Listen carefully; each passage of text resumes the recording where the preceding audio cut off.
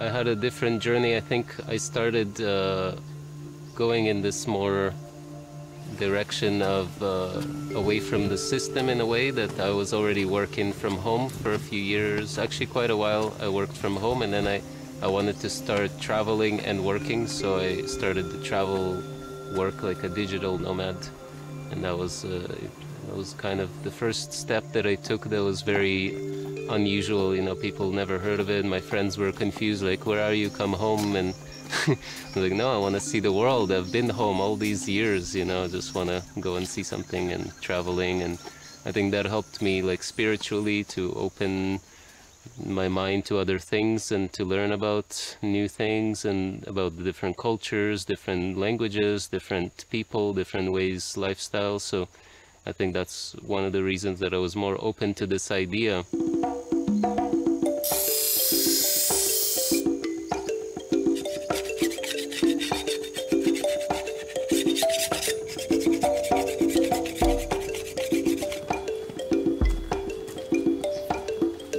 Permaculture, I started learning a little bit when I went in the direction of being fruitarian. I think it just kind of became natural, like, well, if I'm eating fruit, I should probably know about how to grow it, how to pick it. But it was very little at the time. At the first couple of years, I didn't learn so much.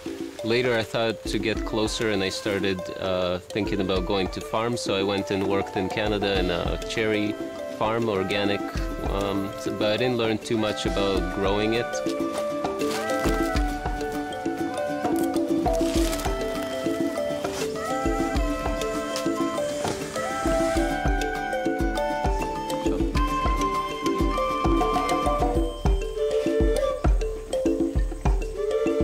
I think that's one of the reasons that I was more open to this idea of eating primarily fruit. Like it became kind of intuition that, yeah, that's how we should eat. We were kind of our relatives are the apes, and they eat primarily fruits and vegetables.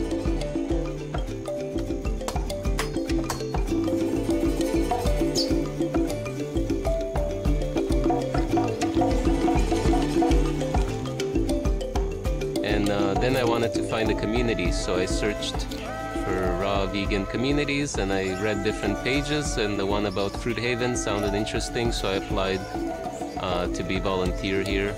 And then in December 2018 is when I came, and yeah, I met Peter and the other people that were here at the time. Some volunteers came, different people. I learned about how to plant trees in this climate as a tropical rainforest, and different permaculture techniques. And then everything up here is the Orinoco avocado that was grafted, and this is a Wilson. The climate is mild, you can grow the fruit all year. There's always something else in season.